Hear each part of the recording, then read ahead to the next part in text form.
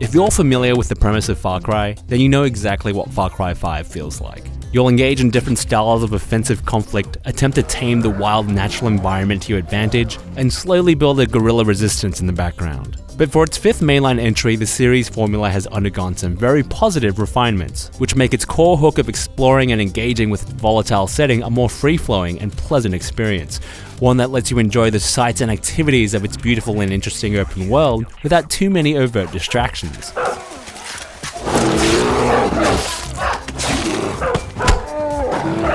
The biggest change is that the series is finally confident enough to put you in charge of your own progression. After a brief orientation, the entirety of Hope County is immediately open for exploration. 3 intimidatingly large regions surround your starting point, and you're given only a gentle suggestion of a good first destination. The moment when you're shown all the equally accessible possibilities and the furthest reaches of the map feels liberating. You may even be crippled by the choice, and that's a good problem to have.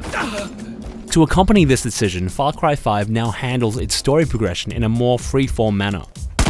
The goal in each of the 3 regions is to earn enough resistance points to hit 3 milestones, and subsequently have 3 encounters with 3 lieutenants of the Eden's Gate cult, with the ultimate goal of reaching their leader, Joseph Seed, the Father. Each of these individuals runs a different facet of the God-fearing group, but their role in the story ultimately isn't as interesting as you might think, despite Far Cry 5's potential for a controversial and politically charged narrative. Completing story and side missions is the most efficient way to earn resistance points, but you can also viably achieve your goal by performing smaller tasks that you might stumble across during your journeys. This includes rescuing civilians in random encounters, finding and destroying cult property, and liberating cult outposts. Mechanically, it's a great player-friendly system that rewards you no matter what activities you decide to do or not do. But the reason why it feels so good in execution is because of how you discover these opportunities in the first place. With the exception of each region's hub area and the whereabouts of specialists, who are support characters with unique abilities, no points of interest are marked, and the practice of finding and scaling towers to populate your map with icons has been removed. Discovering points of interest can be achieved in a few ways. Physically stumbling upon a significant area will mark it on your map. Actively looking at wildlife road signs inform you of the fauna in that region. Finding notes, maps, and magazines in homes and other buildings can point you to a number of different things, including prepper stashes, which involve solving obscure environmental puzzles that can lead to money and gear.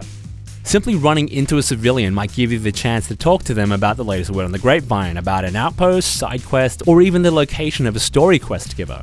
All of these elements work wonderfully together to create a style of larger progression that feels mostly organic. Things can start off a little broad, but you'll naturally make discoveries along the way that can lead you off in different directions. And since you usually don't have anything better going on, you can explore the distractions you might find with genuine curiosity, as opposed to because it was one of a dozen icons you arbitrarily picked as they stared at you from a minimap. In fact, there is no minimap, and it's one of the best things to happen to the series, as was also the case in Far Cry 2. There's a compass that helps you track your direction and will narrow down the general location of enemies and marked objectives, but there's nothing telling you about the specifics of an area. The lack of minimap allows you to see the trees in the forest, so to speak. You can focus on details in the world without distraction, and you can actively appreciate the stunning beauty of the natural environment and pay full attention to the intricate interior details in the homes and businesses you visit. The new freeform flow sits comfortably well with the most celebrated aspect of the Far Cry series, the capacity for you to engage with the game's conflicts in your own way, seeing what kinds of chance scenarios you stumble into, and attaining those water cooler tales about what happened next.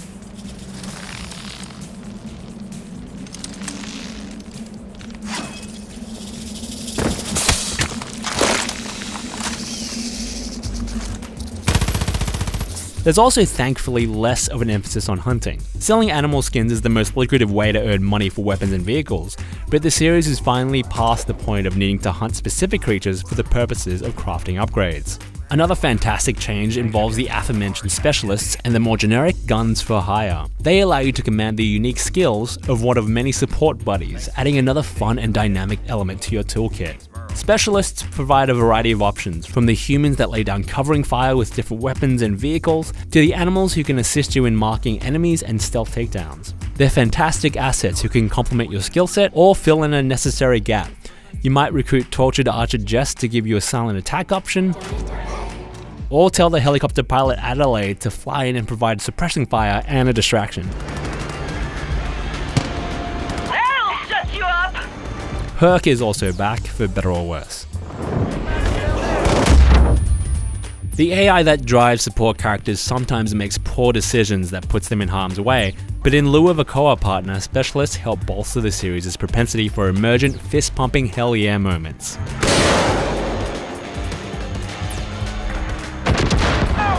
And that's what Far Cry 5 is all about. Fluid and dynamic engagements that act as different canvases and let you use the game's variety of tools to finish the picture. At least, that's the case most of the time. There are a number of major story missions which are a lot more linear, and depending on your patience, they can be intolerable. Once you've hit a milestone in liberating a region, the Eden's Gate lieutenant in charge will capture you, whisking you away from the world no matter what you're doing. You'll escape each time, of course, and then plow through single-style corridor affairs until you escape or reach a boss fight to kill the lieutenant. These missions showcase some pretty stunning set pieces, but mechanically they're bland at best, featuring elementary stealth challenges, on-rails turret sequences, and monotonous platforming, among other scenarios. They're relatively brief, but they're semi-regular occurrences that pull you away from the world that makes Far Cry 5 great, and it's easy to hold that against them. What makes these missions more egregious are the prolonged, close-up encounters with the Seed family members upon capture. Joseph Seed and his lieutenants are nothing if not charismatic villains, and their performances are impressive. But every encounter you have with them is the same. You're restrained in some manner, and you can do nothing but watch them get all up in your face, preaching about topics that make sure you know just how evil they are, which becomes tiresome very quickly.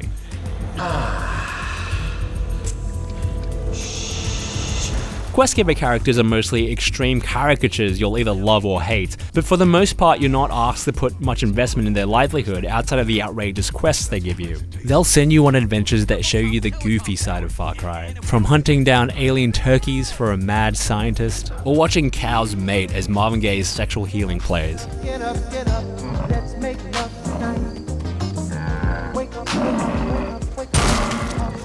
These missions feel more in line with the freewheeling spirit of Far Cry. The Seed family missions ultimately aren't an enormous detraction, but there are additional gripes. Weapons and vehicles that have the capacity to be purchased with real-world money take prominent positions in every shop menu, and their connection to an online storefront also seems to increase the loading time of these menus by a few beats, which is annoying if all you want to do is swap weapons. And despite Far Cry 5's unquestionably relevant, religiously and politically volatile setting, the game doesn't do or say anything interesting with it beyond a few hammy jabs here and there. It's unchallenging satire, and for all the attention paid to the Seed family, you'd expect there to be something more. And we have to prove that we can serve God, no matter what he asks. But there are so many more simple experiential joys to be found in Far Cry 5. The exhilarating feel of jumping off a mountain and flying through the skies in a wingsuit. The idle banter between your specialists. It's like my thoughts come out of your mouth, but in like a lady voice, not like my Herc voice. Fishing in one of the many rivers or lakes for hours on end. Petting your animal companions. Flying a plane for the first time in the series. The tight and precise gunplay. The relaxing feeling of cruising down a picturesque highway in a 70s muscle car, listening to the great selection of classic rock and country tunes on the radio.